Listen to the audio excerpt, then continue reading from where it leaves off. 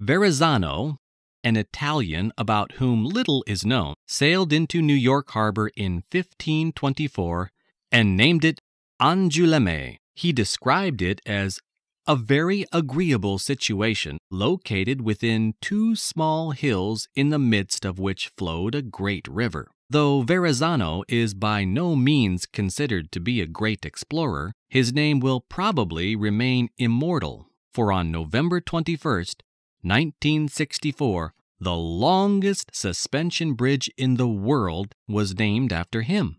The Verrazzano Bridge, which was designed by Othmar Ammann, joins Brooklyn to Staten Island. It has a span of 4,260 feet. The bridge is so long that the shape of the earth had to be taken into account by its designer. Two great towers support four huge cables. The towers are built on immense underwater platforms made of steel and concrete. The platforms extend to a depth of over 100 feet under the sea. These alone took 16 months to build. Above the surface of the water, the towers rise to a height of nearly 700 feet. They support the cables from which the bridge has been suspended. Each of the four cables contains 26,108 lengths of wire. It has been estimated that if the bridge were packed with cars, it would still only be carrying a third of its total capacity.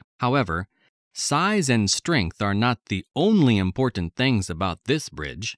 Despite its immensity, it is both simple and elegant, fulfilling its designer's dream to create an enormous object drawn as faintly as possible.